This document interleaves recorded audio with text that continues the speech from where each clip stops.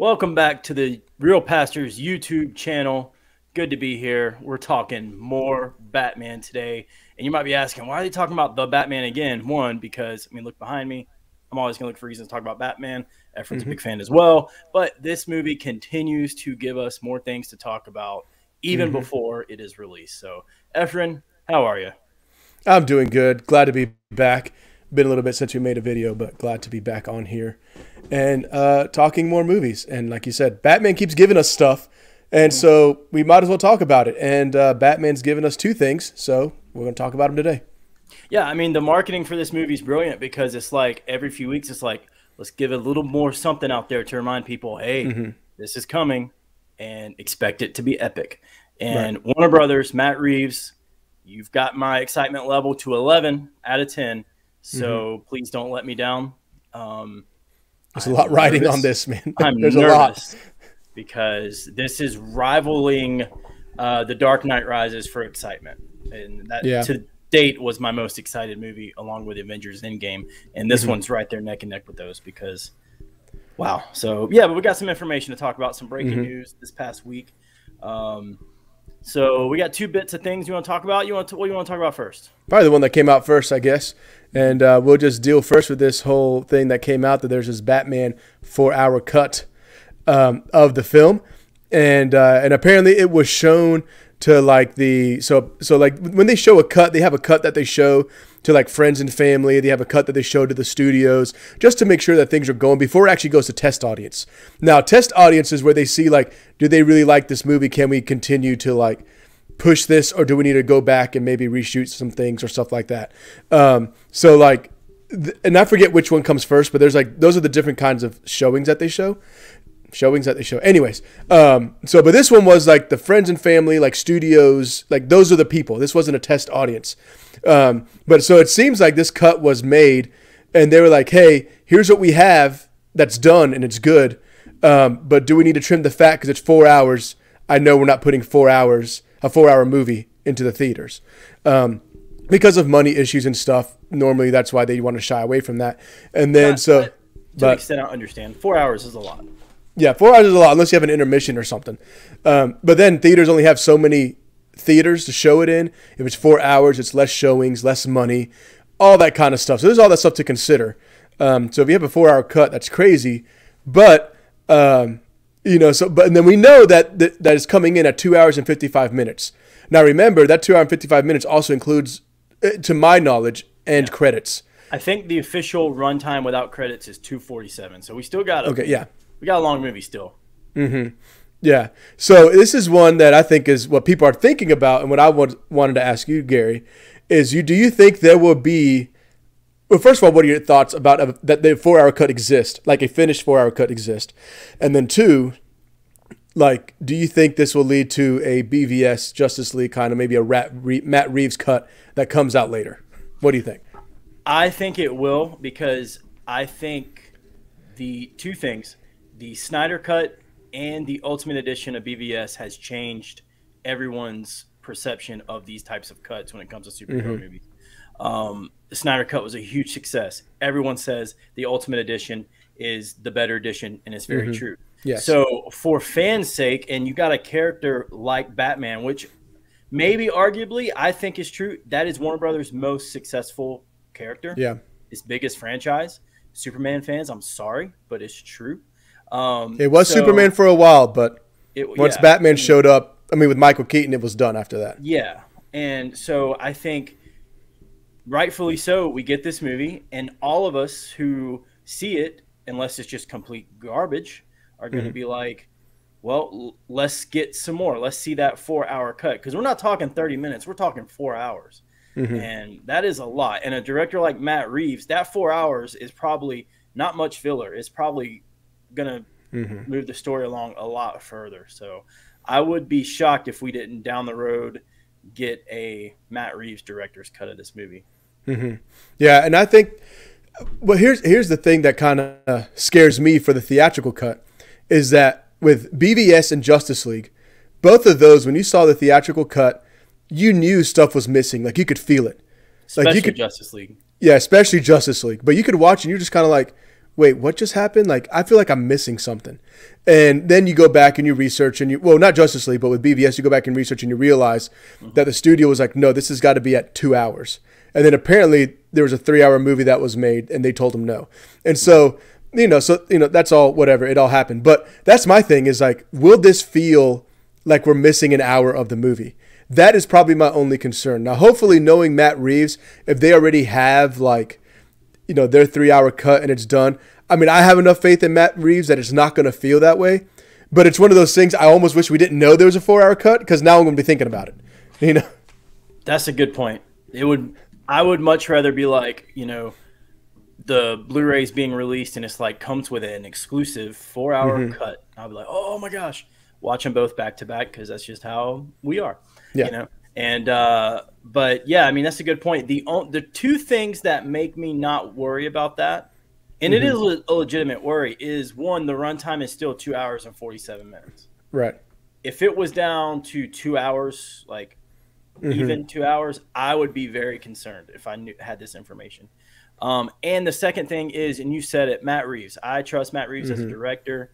It was said today, this week on Twitter by our friend who wrote Jesus Loves Movies, the devotional book, that the Planet of the Apes trilogy is criminally underrated. Yes, it is. And Matt Reeves is the biggest reason why. So Matt Reeves knows what to do with 2 hours and 47 minutes. And if Warner Brothers is smart and they want to cash in on the Batman even more, release that 4-hour cut, hopefully with the first release of this movie. Don't make us buy it twice, please. Yeah. As a fan, don't do that to us. Because you know I will. I mean, yeah, exactly. But, or at least do like you do with BVS. You had BVS and you had BVS Ultimate Edition that came out at the same time. So you can choose which one you want to buy. But then what was smart was in the Ultimate Edition, it still came with the theatrical cut in that. So it was kind of a no-brainer. Like you might as well get that. You get both anyways. Yeah.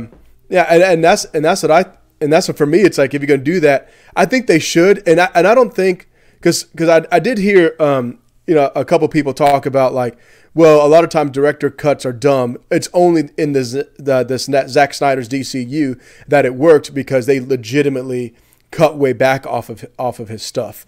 But with no other movie has a director's cut been worth it, because it's been like a couple scenes here or there, which like to some extent, yes. But what I want to put out there is that when it came with X-Men Days of Future Past, there's this cut called the Rogue Cut, and there is in that movie's long, but in that movie there was something that was like, something feels a little off. You just didn't know what it was until you watched the Rogue Cut, and then you realize, oh, that's what's missing. This whole side mission that really helped move the plot forward and help it make more sense. I mean, Days of Future Past was a great movie, but you can still feel like something was weird. And so I think now we've moved to the point from director's cut being, hey, here's some extra stuff the director wish he had in there. It's a cash grab. It has been a cash grab in the past. Yeah, exactly. But I don't think that'd be the case. And I think if they did that with this, granted, not seeing the movie yet, and maybe we should talk about it after we see it. But, maybe with this being the case, with it being Matt Reeves, the direction they're trying to take it, because the Zodiac Killer is has a big influence on this movie with Riddler. You see that a lot and through the trailers and stuff. Yeah. And so with it being the case, I can see this being an hour longer, and then you being able to just see and feel like, okay, it'd be worth having this Matt Reeves cut. But we'll see. But if the movie is great, like you said, it's 2 hours and 47 minutes. If it's great on its own, maybe we don't need it. That's the decision I think after we watch the movie we can talk about. And maybe hopefully it'll be one of those things where it's like, hey, here's this nice little extra if you want some more. Yeah. The story.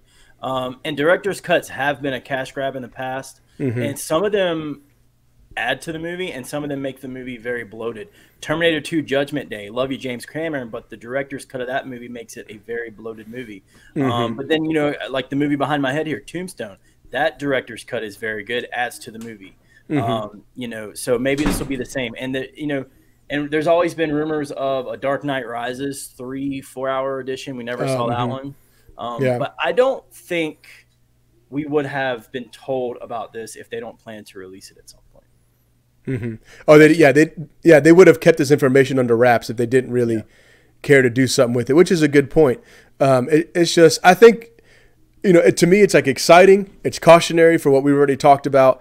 I think we'll know more once you actually see the movie, and then from there, will we need the 4-hour cut? Will we not? You know, or is it going to feel like I'm missing an hour, or is it going to feel just fine? And it was like this hour could be in there, could be not. It helps enhance an experience, but it doesn't take away. We just won't know till we actually see it. But because the information got leaked, now we know, and now we're thinking about it. Now we're talking about it. So let's hope for a nice little addition if it comes out, not a necessary thing to understand it. Right. Yeah. And going back to what we talked about, Batman versus Superman, the Ultimate Edition, the original release, that did come with the theatrical cut disc. And just want to let all you guys know that are watching, if you own that, they make great coasters. Those discs make great coasters. You will not see a ring on any table. So take it out and use it. And just wanted to pass along that information, trying to be helpful. That's a great information because honestly, do I ever plug in the theatrical cut? Nope. It's just there. Nope, not at all. So nope. The Batman 4-hour cut. So, but that's not all the Batman news we got. Nope. Another piece of news or footage or. Yep. Another quick thing. We had the Batman official poster come out, and here's the poster that they put out there. So as soon as I get up, my apologies. And there it is. There's a Batman official poster, and I got a lot of thoughts. I don't know, but Gary, you need to start this off. Efren, my friend, I'm about to shock the world. All right. I hate this poster. Okay. I do not like that. Everything about this movie has been great. Has been just enough from the trailer to other things being released, and then we get a poster like this that is just way over the top. I thought it was a fan-made poster. You don't need all this. If you're gonna put all this, go all out and make it like an Indiana Jones. Oh yeah. 50s style. You know what I'm talking about, where it's like animated. You know, kind of like that. Yeah, I like that. I do not like this poster at all. It's not that big a deal, but you just got way too much there. Way too much. That, like I said, that's just my opinion. I like the slogan, "Unmask the Truth," but you don't need all that. Yeah, like my first thoughts here was, and I'm gonna try to point this out here. Maybe you guys can see it. Is like, I know it has this little zoom thing. My bad. But like for me, it's like I feel like this right here, this top part, could have just been your poster. Like you could have just had just that. Yeah. And that's it. Just Batman, Riddler, you know, Catwoman, Penguin. Just have them, and that just be it. Or have just this bottom half right here. Yeah. You know, which me personally, I mean, if it was me, like I would like the bottom half of Bruce Wayne with the Riddler stuff that looks like a scope, like he's looking down a scope to shoot him or whatever. Like I think just have just that. I think that alone would have been cool. That's the part I like the most. But like I don't know what is it with like ever since Marvel, was it Marvel that started just sticking everyone who is in the movie on the poster and it looked Marvel like brought it back with the Avengers movies. Brought it back, okay. Unless I'm missing something, but this was a big 90s thing.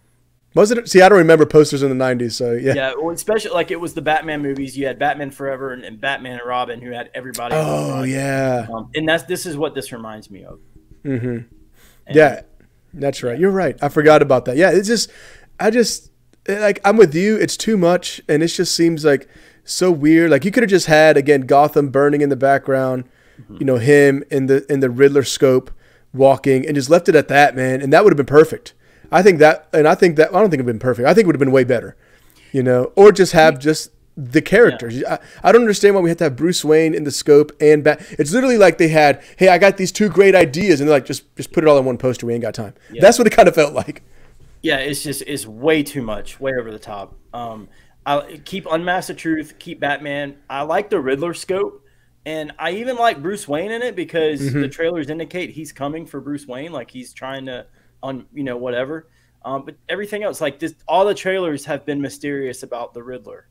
You know, they haven't even shown Paul Dano's face. Right. And they're still not on the poster, but like, we don't need all that. We don't need to see him even right there. Need to see that, you know. And if you're trying to follow Seven and the Zodiac Killer, which Zodiac Killer, unfortunately, is a true story, but you know that was just a cover, and you didn't see the killer and the villains on the cover, you kept it mystery. Like all we need is Batman.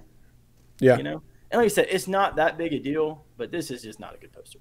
Yeah. Well, especially because they built so much hype and so much into it. And again, let's put this one thing on. This isn't, understand, this isn't Matt Reeves. This isn't any of them. This is a separate marketing department that just said that is tasked to do this. So let's just put that out there. So I don't think this is going to be like, oh, this poster's terrible, so this must mean the movie's terrible. No. Like the director, all of them, they have nothing to do with the marketing. All right. They have nothing to do with that. But this marketing team totally dropped the ball on this. Yeah. They could have done something so much cooler. I mean, you had this whole much more detective noir kind of feel to the movie anyways. You have this murder mystery, Zodiac killer. Like they should have leaned into that. They should have said, you know what? This reminds me a lot of the animated series. Let's lean into that for our poster. You know, let's look at those posters. Let's do something along those lines to really make this happen. That's what they should have done. Not this, hey, let's just do what everyone else is. It almost feels like Skybeam-ish. How every movie had the Skybeam. Now it's like not every poster has to have every character on there. Like, come on. Yeah. I mean, they're just why isn't Commissioner Gordon on there? Throw him on there too. I wish I had the John Madden pin where I could circle the, right here. We got boom. John Madden. But all you need right here is the title, the Batman. That's all you need. Yep. That's all you need. But yeah, I mean, they already had came out before the trailer. I'd be very worried. But thankfully, we got some great trailers and not so great posters. So, oh well. Well, I mean, they already had those decent posters that are out in the theaters now, where it's just like black and red, and it's kind of the Riddler holding up his like the card thing, and it was like, oh, that's cool. He had just the Batman. It was like, oh, those are cool. Like this was just like, I get it. They're making the finals marketing push. They want people to see, look at all these people, but. Total miss. And hopefully they release better posters, or if this is it, then we need to get the other posters that came out first. Those are better posters than this. Yep, indeed. Breaking news. I know this is a movie show, but this is kind of a big deal. Tom Brady is retiring after 22 years. Oh, he's official. All right, then. Yeah. So. Yes. And goodbye, Tom Brady. We're okay with that. You had a great career. Probably the GOAT quarterback. Probably. I think he is. He has way too many rings. But, good to him. And you know what? I meant to mention this to you, Gary, just real quick. The streak continues. When Alabama loses, so does Brady. When Alabama wins, Brady wins. Just want to put that out there. And I guess we shouldn't have been surprised that he didn't make it. So great career, Tom Brady, but it's Pat Mahomes and Josh Allen's time. It is. And we will see that game tomorrow. But anyways, that's what we have with the Batman. And let us know your thoughts. What do you think about this 4-hour cut? What do you think about this poster? We'd love to hear from you guys in the comments below. And make sure to subscribe. Hit that like button so we know what you guys like to see. And please the YouTube gods. And make sure to share and turn on that bell so you don't miss out on any future videos. Yep. Thanks for watching, folks. All right. See you, everybody. Peace.